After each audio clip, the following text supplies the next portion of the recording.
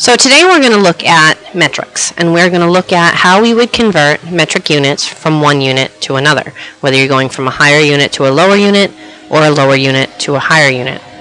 So the first thing we're going to do is we're going to copy a chart into our notebooks, and it's important that if you missed this in class, that you refer to the table of contents for your class's notebook that's listed in the classroom so that you're sure that your notes are being recorded on the proper page. So the first thing you're going to do is you're going to write down these series of 7 boxes. And I have them in an angle because it's going to represent the higher box is going to represent the higher unit, where the lowest box is going to represent the lowest unit. So the first unit is going to be kilo. Kilo means 1,000. The second box, or the second largest unit, is hecto, which is 100, followed by deca, which is 10. If we think about decade, decade is a series of 10 years. Our basic units. Now our basic units are meters, liters, and grams. Remember that meters is how we measure length, liters is how we measure volume, and grams is how we measure mass. These are the only units that we'll be using in this class. We will not be using inches, yards, gallons, etc. So we're going to be relying solely on the metric system for all of our measuring. We then follow with deci. Deci is 1/10 of a basic unit, or 0.1, excuse me. Then we have centi, which is 1/100th of a basic unit, or 0.01. And then we have milli, which is 1/1000th of a basic unit, which is 0.001. So how exactly do we use the ladder method?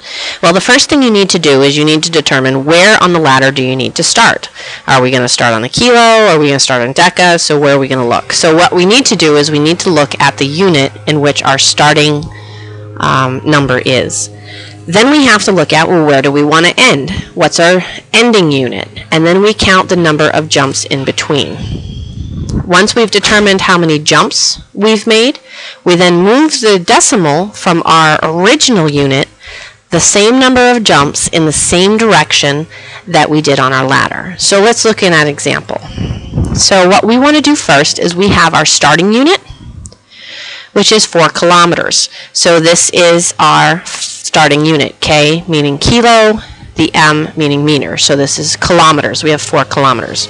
And we want to see how many meters, which is our ending point, is found in 4 kilometers. So the first thing we need to do is we need to look at how many jumps does it take to get from our starting point to our ending point. So we're going to start with kilo. We're going to jump 1 to hecto, jump 2 to deca, jump 3 to basic unit. Now remember, our ending point is our basic unit because it's simple meters. There's no prefix attached to that. So we have 1, 2, 3 jumps to our basic unit, and our direction of jumps is off to the right if you're facing the screen. So then what we do is we take our starting number, which is 4. With any whole number, the decimal is directly after that number, and we move the number of jumps. 1 jump, 2 jumps, 3 jumps. So I've moved the decimal over 1, 2, 3 spaces. Once I've moved the spaces, I fill in all of the spaces with zeros, which gives me a new number of 4,000. So my starting number was 4. I moved 1, 2, 3 jumps from kilo to my basic unit. I took my starting number and moved that decimal over 1, 2, 3 units to the right, just like I did on my ladder. I fill in my spaces with zeros, and my ending point is now 4,000 meters.